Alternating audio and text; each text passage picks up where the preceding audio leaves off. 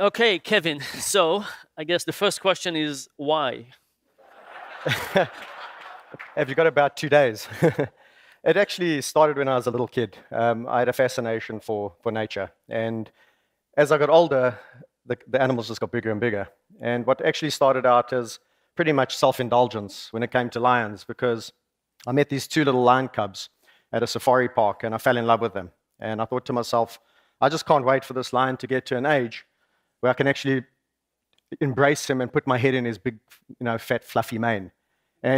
But soon after, the relationship started with these two guys, which Really? That's what kickstarted. you said? I can't wait for them to grow up so I can. Yeah, it was all about me, and it was about getting a picture with this big lion, and it would be fantastic to show all my friends, and it would be, it was really about that. And soon after meeting them and actually getting to know lions in a way that most others don't ever get the opportunity to do, I realized that there was so much more to it. And it wasn't just about my self-indulgence. I realized that lions were actually facing a predicament. And that 100 years ago, we had 450,000 lions roaming in Africa. And to date, that number's dropped down to 20,000. So as I was doing all these crazy things with lions, so my recognition was advancing and people were starting to take notice. And I realized that there was a lot that I could do. So there's obviously the problem of conservation of lions. How much of your interest in this is connected to the danger? Let's say they had no teeth and no claws. They were just like, I don't know, what else could be? They were just friendly to everybody. Would it be as attractive for you as the danger? Yeah, I suppose it's a good question because if they weren't these animals that had the potential to kill you, would I be as fascinated with them? Would everyone be as fascinated with them? And I think that is the question, because why do people want to hunt them? They are classified as one of the big five, and for those of you who don't know why they're called the big five, it's because they were the most dangerous animals to hunt in Africa. So maybe they wouldn't be in the situation that they're in if they didn't have these big teeth and these big claws. But we talk about your psychology. So, so I was trying to avoid that. You did, but you yes, did a good job. there is a fascination, again, since a kid, with things that are potentially dangerous, like spotted hyenas that's in the background there. So yes, there's this fascination, and I suppose it's something that has intrigued me about them. And are you still afraid when you're dealing with them, or now are you looking for more frightening things to No, I think lions are quite enough. Actually, over the years, it is. I use the analogy. It's like a pilot just getting his license. He's at his most dangerous when he gets that license, and then as he accumulates hours of flying, he gains experience. You basically start with a bucket empty of experience and a bucket full of luck. And you better hope that when the one runs out, the other's full. And it really much is like that with lions. All of my close calls were really when I was young and naive and thought I could conquer the world. So early on in my career of working with lions, but as I've worked with them now well over 16 years, and I'm still around and I haven't been eaten, people start to say, well, maybe he does know something about these animals. So what were some of your close calls? Well, I was attacked by a male lion quite early on. I'd known these two cubs and I'd raised them, and I felt sorry for this particular lion because he had come from a facility where he was kept as a pet, and he was declawed. This is a phenomenon that happens still to this day, where people want to have this relationship with these animals, so they defang them or they declaw them. And I felt sorry for him because he had been showered with this love as a youngster, and then when he got too big, he had been declawed. And then he was still dangerous. And so he got tossed aside like a used oil rag. And he landed up at our park. And so I used to interact with him through the fence because I thought he had this human connection. And eventually convinced myself that I could communicate with him. And I went in with him. And I got away with it for months on end until my nephew's 8th birthday party at the park, where he wanted me to go in with this lion. And I'd made some rules to myself about how I would interact with him. And on this particular day, he wouldn't come up to the fence. And so I decided to go in with him, and he sorted me out. This was kind of showing up to your 8-year-old Correct, nephew? Exactly. It was basically under peer pressure, and the whole family. From an 8-year-old? From an 8-year-old. And the family surrounding the 8-year-old and all the expectations, yeah. So you go in, and? I go in, and he was just biding his time, waiting for me to get beyond a point where he knew that there wasn't enough time for me to get out in time. And he just sat there looking until I reached that mark, and then he got up, ran towards me, and even though he was declawed, he still came down and gave me a huge smack on the face, which caused an instant nosebleed.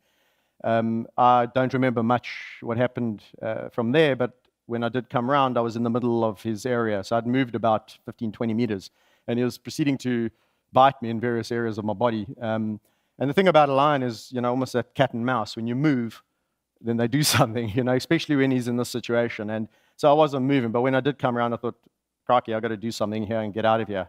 And luckily, there was a guy who worked with me at the time who came in and tried to help me and diverted his attention.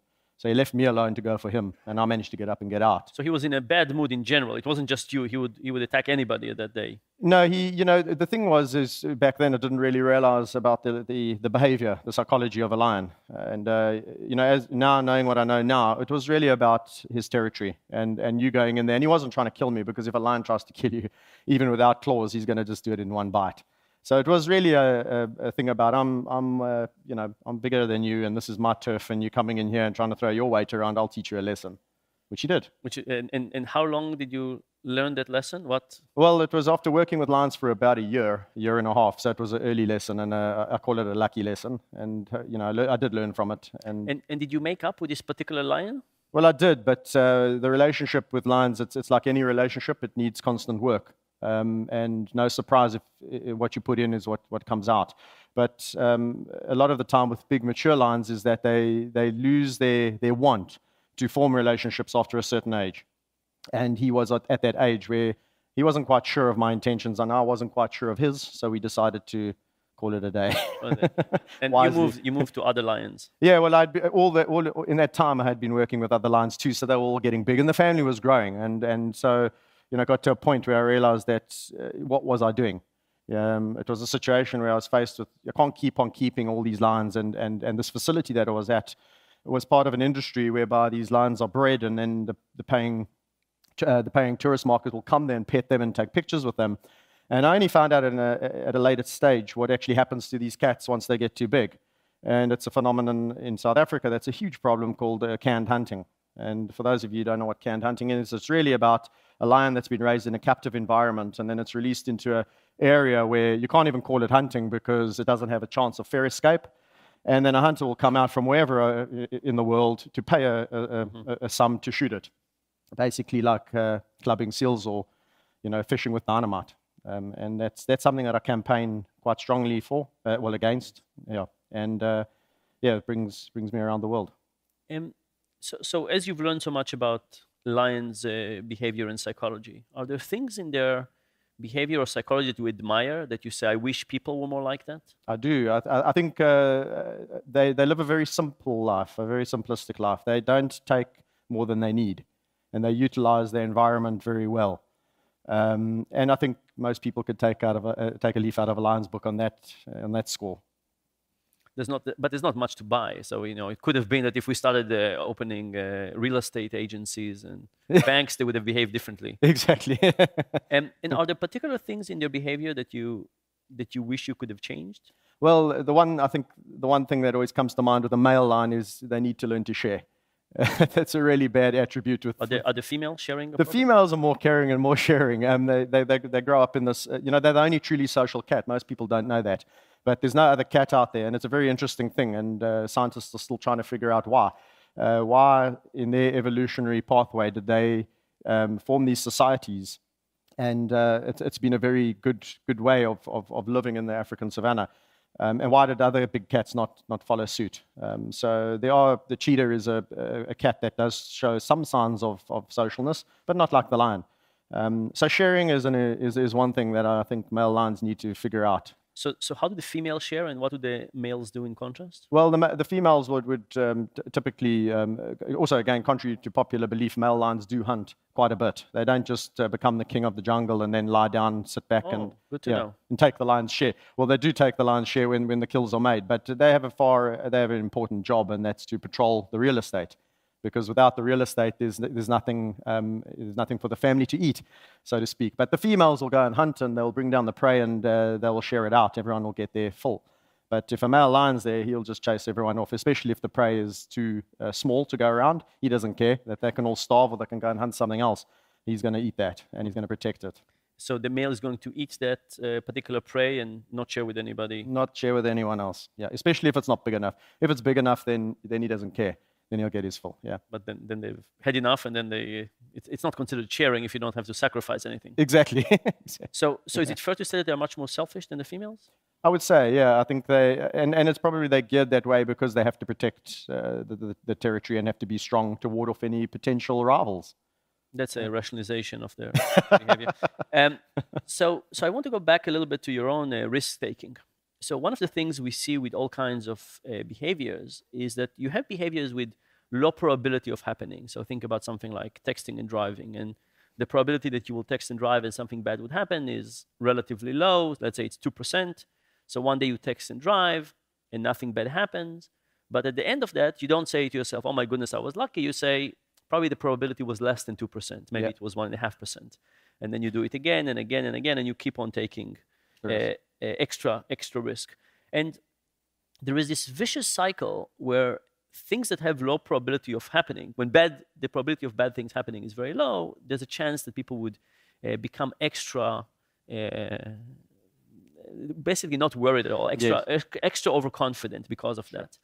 And are you experiencing some of that cycle as you go? I mean, these are incredibly dangerous animals. It's a very good question, and it's a fair question, and I think that is something that I'm always conscious of, and probably why I'm still here talking to you, interacting with lions in that way. Or maybe it's the luck bucket is not run out yet. Maybe it hasn't run out, but I think what most people who know me well would tell you that over the years you develop the ability really to read the body language and to know. I suppose that the talent really is not knowing when to interact, but knowing when not to interact, and giving them their space and being humble around them and being respectful.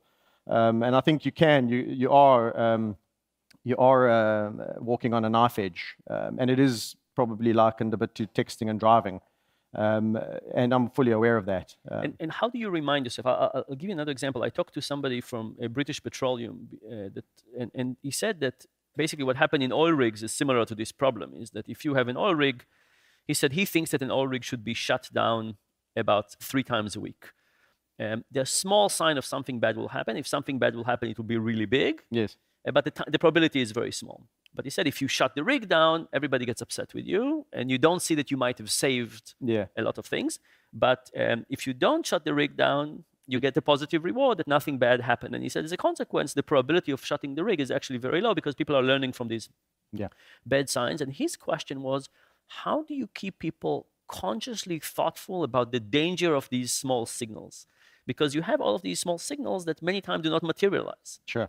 So what do you do to basically remind yourself all the time that you're dealing, it seems so social and so wonderful and they seem to like you, but at the same time, they're incredibly dangerous. How do you keep on remembering how dangerous they are? I think it's a conscious thing that you got to keep on telling yourself, and the humility. It really is something that has got me to where I am, and knowing that they have the ability to kill you with one swap or with one bite, but getting to know them intimately is also the secret. We're not talking...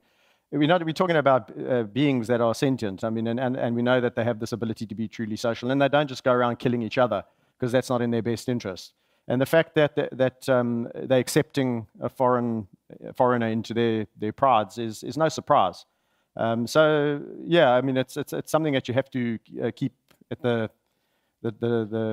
top of your grey matter, but it's not something that I consciously have to think about or worry about. Okay, so you don't go into it and try to assess the probability. You just kind of... No, you go with the flow. You go with the gut, or with what's developed, or tried to hone over the years is the sixth sense, and try and listen to it. I guess in 20 years from now we'll be able to assess whether you really have a sixth sense or not. Well, I mean, that's an interesting thing because when the mark hit 5 years, I was like, people, do you think I know what I'm doing? And then it was like, no, you don't know what. You go for another 5 years. Another 5 years went by. Well, I'm still doing what I'm doing. Is the probability that I'm going to get attacked less? And then I'll go for another 5 years. So it's now going over 16 years, and so I think I'll continue doing it and see. Okay, I mean that's a great hypothesis. We'll let's talk a little bit about conservation. Yeah. So this is clearly something very central to you, both in nature and in captivity. What do you think are kind of the crucial steps for conservation? What should we try to do next? Yeah, I think the big issues facing lions, and lions being an apex predator is a big issue. Well, it filters down into all other species. Is habitat loss is first and foremost. So yeah, lions are facing people encroaching on their habitat, and then when the lions retaliate and kill livestock, etc., people in turn retaliate and kill lions. So it's not a win-win situation. We've also got a new thing that's culminating in the lion bone trade, which is taking over from tiger bone, and it's similar to rhino horn, traditional Chinese medicine. So there's a big issue facing lions. I mean, we've got 20,000 odd lions left in Africa, and if we don't do something about it, we're actually just starting to see the tip of the iceberg, and we all know what's happened with rhino populations. I mean, and elephants. And elephants. So if we don't do something about it, we're looking at 3 of the big 5 vanishing in the next 15, 20 years. And then I won't even go into, at this point in time, the captive populations and what they're facing, because it's just it's an absolutely sordid industry, and it needs to be rectified. It's ethically and morally repugnant. So what can be done on just let's talk about the ones who are in the wild. What are you proposing? Well, wild lions, we need to look at restoring habitat by taking down fences. It's a phenomenon in South Africa that's a problem, and letting the lions and animals roam free. So taking out human intervention, letting the animals do what they know how to do. And that is really the trick, first and foremost, is to try and buy up habitat, try and acquire habitat, and try and make communities part of the whole thing. Because if the communities are not benefiting, the lions sure as hell are not. So that's where we're focusing, that's where we're aiming, and we're trying to go down that road.